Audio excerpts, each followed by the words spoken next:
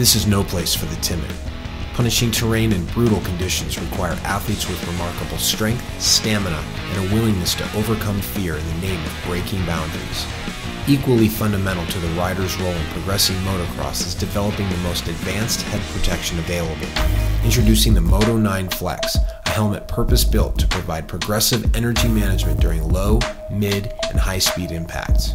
So the inspiration for the Moto-9 Flex started with the, how do we take a great helmet in the Moto-9, it's doing an amazing job testing, and get a flexible liner that can adapt to people's heads like we've learned on the Bell bike side. What we found was by doing this and segmenting the inner liner and using different materials, we found a system that adapts to heads, and we're just blown away by how well it did on energy management. So we just kept going and going, looking for different materials and different densities and durometers, and came up with this amazing foundation for Moto-9 Flex. The Moto-9 Flex is the most technically challenging off-road helmet that Bell has ever produced. We have a 3-layer progressive layering system. Each layer is a different material and a different density.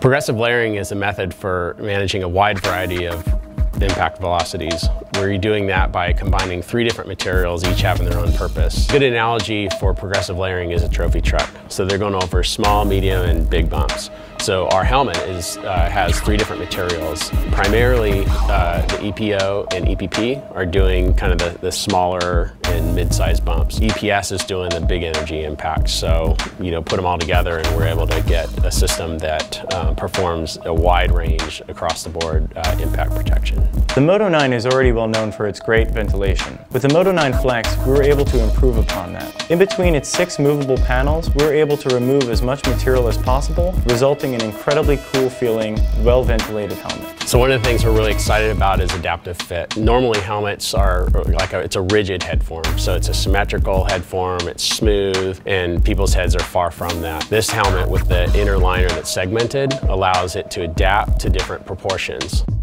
One of the features I'm most excited about is that it's intended to reduce rotational injuries. On a rotational impact, you're hitting the ground or any other foreign object at an angle, and that causes your head and your skull and your brain inside to rotate, and that can cause serious injuries. The Moto-9 Flex was designed with an inner liner system that can rotate relative to the middle and outer layers. Those critical first few milliseconds where the inner liner is slipping relative to the other 2 liners is crucial at reducing the transfer of rotational energy.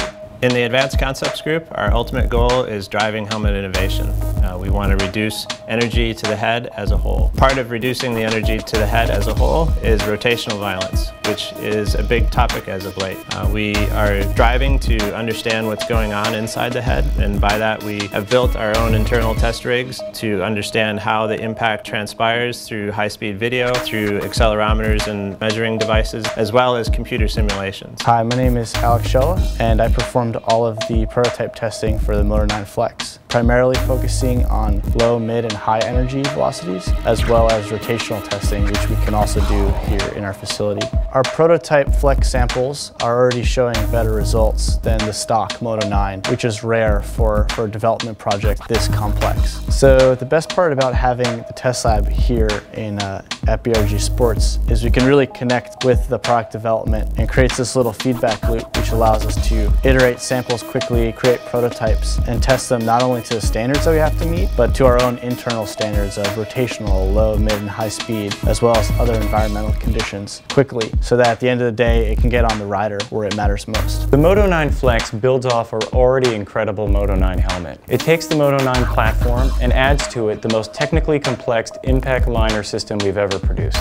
So here at the Dome, we have over 400 years of helmet expertise. So we've got industrial designers, graphic designers, mechanical engineers, model making, test techs, all focused 100% on helmet product development for the different sports that we serve. We here at Bell are dedicated to leveraging our capabilities here and our years of experience to developing product to help further our sport. And what we're trying to do is develop, and we've successfully done with the Moto-9 Flex, is develop a product that actually provides protection across the board. Whether it's a low speed tip over, mid-speed crash, or high-speed crash, we're committed to furthering the sport of motocross and off-road racing, and with the new Moto-9 Flex, that's exactly what you get.